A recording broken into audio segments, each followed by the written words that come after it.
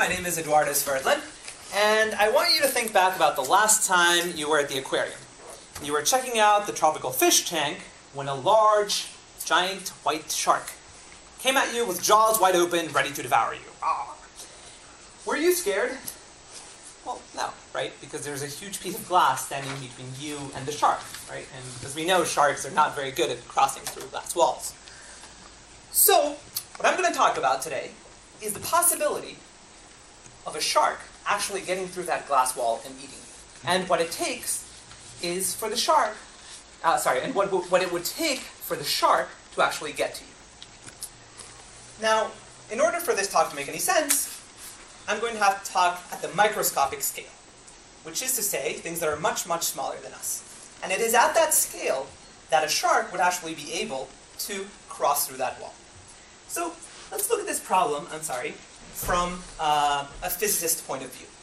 Here's a shark, and here's little Ralphie. And this shark wants to eat Ralphie. Now, the only way for the shark to get to Ralphie is by jumping over that energy barrier. And, of course, the way to jump over an energy barrier is by acquiring energy. So the shark can go ahead, eat a lot of shrimp, get strong, swim really quickly, and trade off some of that energy he's gained by swimming very quickly by jumping up and over the barrier. And so he can eat Ralphie. Now, it would make sense to call this glass thing in the middle an energy barrier, right? Because unless you have enough energy, it's a barrier that separates Ralph from the shark. So, at the macroscopic scale, at our scale in which we live in, energy barriers are pretty boring things. A door is an energy barrier. If you bang up against a door, you'll bounce back and there's nothing to it. But once you start getting to very small scales, strange things start happening when you try to bang against energy barriers. So first let's look at what the microscopic world looks like. Here's our shark. And if we zoom in about 1 million times, we start seeing stuff like this. Does anybody know what this is? Yeah, that's right. These are red blood cells. And if we keep zooming in, we'll start seeing stuff like this. That's hemoglobin. It's the protein that carries oxygen around your body. If we zoom in even more, we'll see that, this protein is made out of individual atoms. Here's a picture of a carbon atom. Carbon is, of course, the most abundant element in our bodies. And now there's something curious about this picture. It's no longer a nice little bundle of something. We actually see that it's something nebulous. And if you've taken a chemistry class, you know what that is. That's an orbital. It's a fuzzy picture of where the electrons inside that carbon atom are. So if we zoom in about 1,000 trillion times, we can actually not see the clouds, but see the electrons. And it turns out that when we're that zoomed in, when we're just focusing on a single electron, the electron starts behaving strangely. It starts behaving like a wave, not like a particle. So a particle is like a jelly bean, right? You throw it at a wall, well, it'll bounce back. But light is a little bit different. When light faces an energy barrier, it does not just bounce back. So let's consider this. Here is a glass prism. It's just a piece of glass that has this interesting shape. And if I shine a laser through it, well, the laser is going to go through it. Now, if I put this laser at a slight angle, I'm going to see 3 different parts of the this light wave.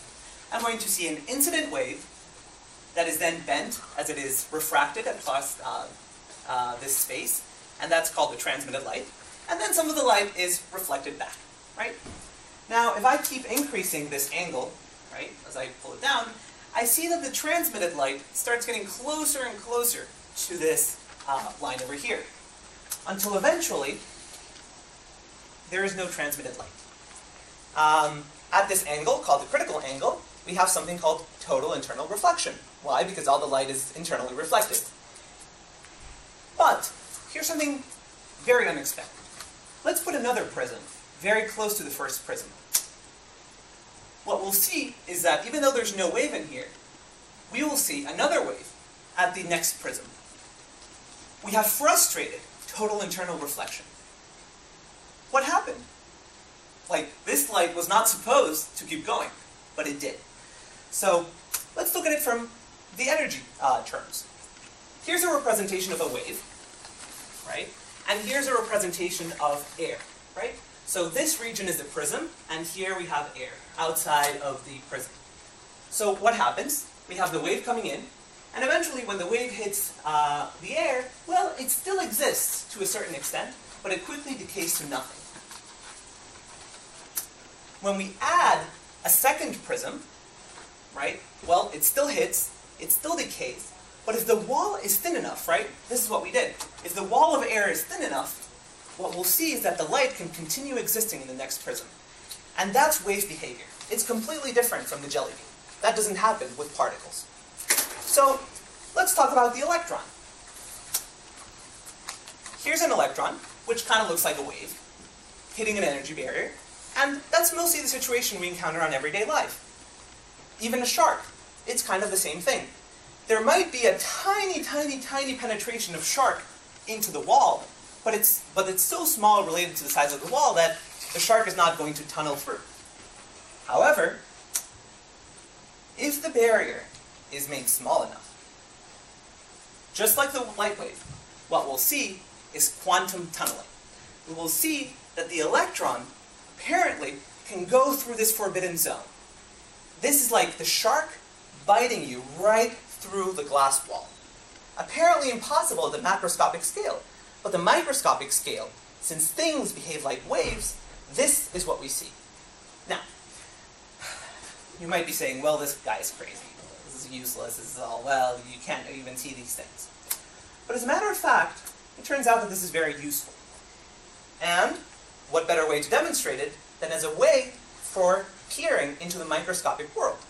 So here's a very cheap schematic diagram of something we call a scanning tunneling electron microscope. And the idea behind this is that you're going to shoot electrons and see how many can tunnel through this thin sample, which you're interested in taking a picture of. So this shoots electrons. This is just a very small sample. And this is an electron drain, right? This just takes away all the electrons and counts how many have hit. So if we scan this electron gone through, we will see that in the thin section of the sample, there are very many tunneling electrons, and at the thick region, there are very few tunneling electrons. So if we take that signal and we flip it over, well, guess what? We've just found a picture of our sample, even though our sample could be so small that no light microscope could look at it. And using this technology, we've actually obtained images like this, which show a ring of individual iron atoms in a plane of carbon. This is absolutely amazing. It is physically impossible to use light to image things that are so small. But using the principle of quantum tunneling, we can actually come up with things like this. So, as a conclusion, well, what have we learned? That at the small scale, things start behaving a little bit differently. They behave like waves, not like particles. And this leads to strange things like quantum tunneling. Obviously, the last thing I want to leave you with is that you should enjoy your next visit to the aquarium. There's no reason to be scared of a shark unless it's very small. Thank you.